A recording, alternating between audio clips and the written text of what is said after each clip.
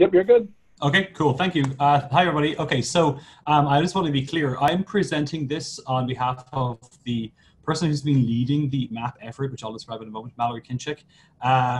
Mallory is having a baby this week, so I'm giving this on her behalf. But she's been leading the bulk of this work. So anything that I don't know, I'll just make it up. But it's not her fault for not telling me. It's my fault for not asking her. So as you know, Mallory's doing her PhD with me at NC State. Go Pack. And we've been funded in this project for about 3 years at this point. We're not quite there yet, but we're getting there. Our goal is to produce the first global geological map of Mercury. So if you can go to the next slide, please. So I don't think I need to convince anybody on this at the workshop the value of a geological map or a global geological map, but I want to particularly explain why we're doing a global one for Mercury.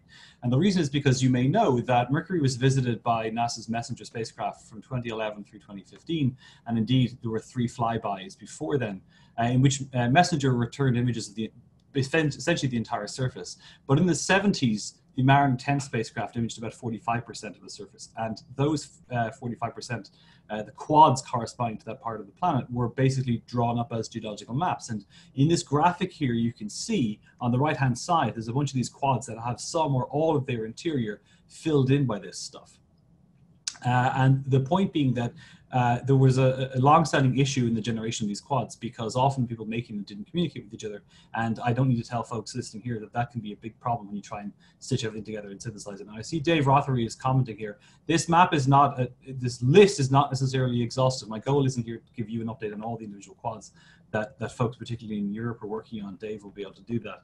But the goal is to show you that there are legacy quads from Byrne 10 and existing quads under construction or published from Messenger data, but there is no global framework into which we put these quads, which means one will have to be developed to stitch all these things together. The goal with the global map is not to replace this, it's to provide a foundation, a framework into which those quads can be put. Naturally, those quads will have more detail and have more unit breakdowns than we have, but at least we're trying to kind of standardize things over the entire surface. So it's providing a broader context for those quad maps, a basis for understanding units that extend beyond one particular quadrangle, and basically helping establish the global stratigraphy of Mercury. The global time stratigraphic series we have for Mercury right now was developed from Byrne 10. It's not necessarily clear that we need a new one, but it's important to know that when that sequence was developed, we didn't see half of the surface of Mercury. We didn't know about the Rembrandt Basin, for example, the second largest preserved impact basin on Mercury. So getting this global context is really going to help. Okay, so let's go to the next slide, please. The current status of this map.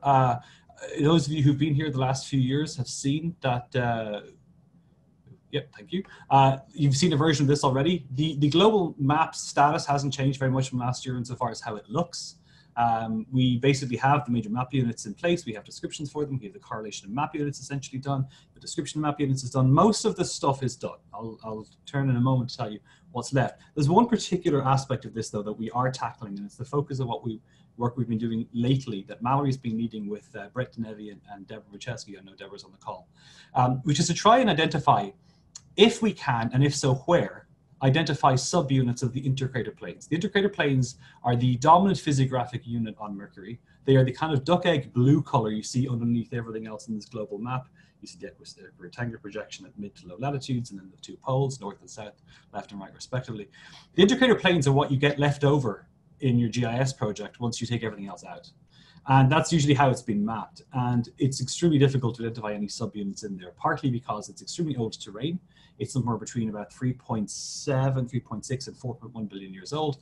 It's wrecked geologically, and it is really hard to systematically identify subunits. And we think from work we've been doing in parallel with this, a lot of people have been doing, the intercrater planes probably represent in the bulk voluminous flood basalts that course over the ground and fill each other in, which means their replacement history isn't straightforward, nor is it necessarily uniquely preserved.